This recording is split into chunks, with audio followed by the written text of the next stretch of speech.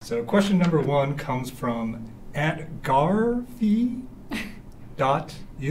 the cat. So Garfield the cat. And his question, or her question, is what's the most important thing a counselor must do? So I think there's 2 ways. We talked that we're going to do high school and college counselors and guidance counselors.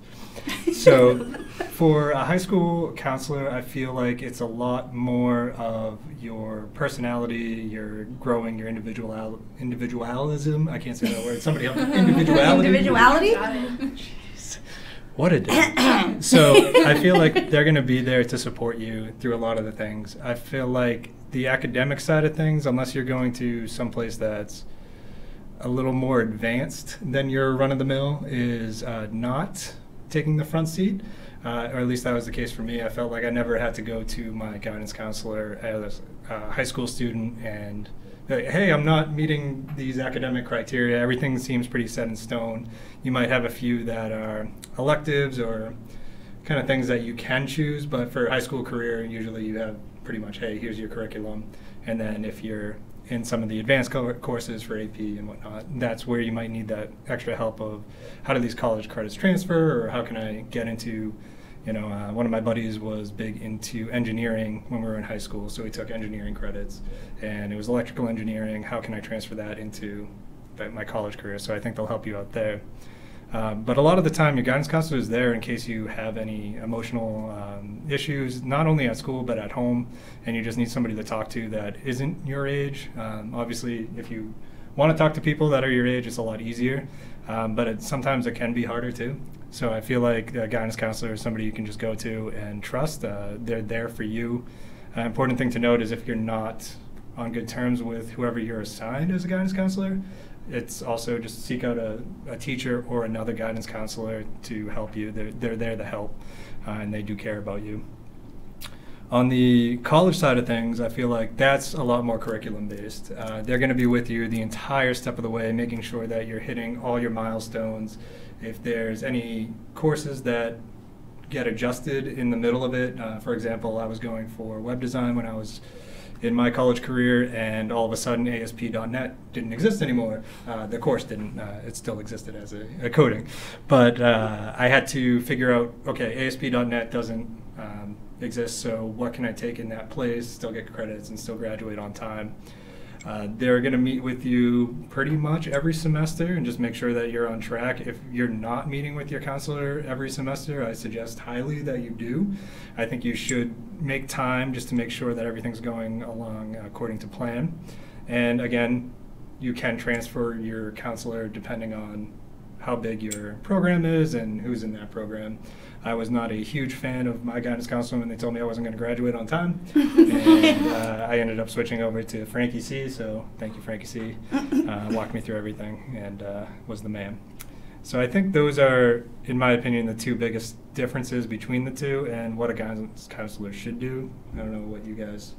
I think the most important thing a counselor can do is really dependent on the student that they're working with. And I do also want to mention, too, there is this middle person, the college admission counselor, which is neither a guidance counselor nor a academic counselor per se. They're just there to guide you through the admission process of that particular school. So there is that other player in the counselor, under the counselor umbrella, if you will. So they all play a very important role in your transition from high school to college, and I think that, again, it's so dependent on the student. So like Tyler was saying, it's not as much an academic counseling per se, it's more of a support system. So no matter what it is that you're going through, if it is an academic issue that you're having, you can go to your counselor in high school for support and resources. So it's not like they're going to sit there and tutor you, but they can provide resources so you can find a tutor, or you can get in the right classes if you're in classes that are, above your pay grade, if you will, things like that. But I think the most important time that these counselors really start to play a part is, sophomore, maybe sophomore's a little early, but junior, senior year, when you're starting the college search process. It's a good call. Forgot about that one. CollegeXpress. Yeah, so you have your high school, guidance counselor guiding you through the steps, like knowing you as a person, having been with you throughout the years. They know, your personality, they know what you're passionate about, they know your skills, and, you can talk to them about, this is what I want to major in because I want to do this someday. And they can walk you through options and what that might look like for your college career, what schools might be a good fit for you in terms of both what you're interested in and your GPA, your academic performance, everything else. And then the college admission counselor can be a resource that are very specific to schools that you're interested in. So I feel like, again, it's just so dependent on who you are as a person, what you're looking for, at what stage in the college search process or in high school or in college you're in. But all three of these types of counselors are super, super beneficial, valuable. I think also the way your high school is set up, like my high school, you didn't meet with your guidance counselor until junior year. Like you could reach out to them freshman, sophomore year, but they didn't reach out to you junior year. And as like a freshman, sophomore in high school, you're kind of like nervous about reaching out to them. You don't know if you can. So I never did. So I never talked to my guidance counselor till junior year when they reached out just to ask me how my college process was going. And that's just the way my high school set it up.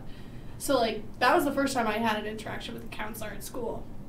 So like they were never a part of my academic issues in school. If I ever needed to like switch classes, I always went to like teachers to figure out what classes to switch to.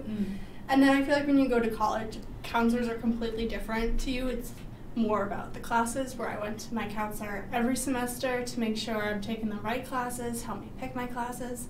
So they're very different, they were to me, and I think that was based off how my school laid out the counselors. Yeah, definitely. So I actually worked as a college admission counselor before I started working here. So I've kind of seen it from that side too, but that role also varies a lot based on the college. So especially at smaller colleges, you'll a lot of times like meet one-on-one with an admission counselor if you go visit. But pretty much across the board, regardless of size of school, college admission counselors are out there like visiting high schools and coming to college fairs. So a lot of times the counselor in your high school has talked to a lot of admissions representatives. So that's something really helpful too, that you can be like, I am really interested in this school. I don't know if I can visit, but have you met with them? And a lot of times they've either been to the school themselves or the counselor from the college has come to your high school and visited too. Makes sense. Have you ever tried to persuade other counselors to send kids to your school? Not really, but I feel like it was an important thing to like get to know the counselors and know what kind of students the high schools had, because we could sometimes like see a more direct path between like students from this school do really well at our college and stuff like that, which is cool. Yeah. And your guidance counselor will know that. Sure. I mean, I think going back to what's the most important thing a counselor can do, I think, a high school counselor, the most important thing they could do is just checking in on the student, especially during that junior, senior period when they're going through college applications, trying to figure out scholarships and all that. They may not be able to give them as much guidance as they want since there's so many kids that they're working with, but just being able to check in with the kid and maybe giving them like 5 minutes of your time to hand them something, some kind of resource so they know what they're doing. I think that's one of the most important things I wish I had, because my guidance counselor, she was really nice, but I didn't find her helpful at all. She kind of just gave me like a big book of schools and was like, have fun. And I'm like, this is like 4,000 schools. I don't know. Yeah. So I wish I had known that I could have switched counselors, because there were a few other ones I heard were better about making appointments and getting more personal with the students. Yeah. Did you guys ever take that it wasn't college, but career The aptitude assessment test? And then that was given to me by the counselor, like for after you take the test and you review with them. Yeah. So I think that was kind of an interesting and almost a jumping stone to what college and what career path I wanted to go down. So Mackenzie was saying, you didn't meet with your counselor until like, hey, what college you want to go to? Here's 4,000 of them. Yeah. In high school, we took that career test, and then based off of that, I think that became a talking point. Did you get web developer?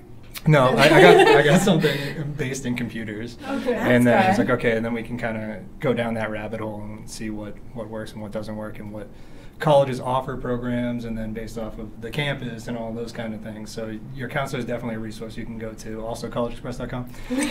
You can jump on there and see a little bit more in depth on tuition and all those kinds of things. I'm sure your counselor can help you there too, but they'll definitely kind of hold your hand, walk you through the process, and help you out. I can't believe I didn't say that at the start. I was completely blown away. But yeah, I think if you make more of a point to reach out to your counselor in high school, you'll get more information from them, but a better response, maybe a better relationship, because it's probably so hard for them to reach out to all those students that it's like nothing personal. It's just how they are able to manage their time. So definitely keep making appointments, keep annoying them. Yeah, I think that's a good thing to bring up, is that you might not feel the necessity to go to a guidance counselor as in grammar school or high school, whereas, like I was saying, it feels, that's my thought, is it's always kind of emotional support, and if you need anything that's not really in the academic realm. But yeah, make it a point to go and see your counselor and just get that on your radar a lot earlier. It's interesting that you saw them as an emotional support. I guess that's when you see it in movies, I feel like that's what guidance counselors are. Is they're I think it's one of the many hats that they wear. I think they just have so many things that they're helping out with. But I think if we had to sum it up in a couple of words, it would be the most important thing a counselor can do is offer support, provide resources, and just be there for the student in whatever way they need them to be.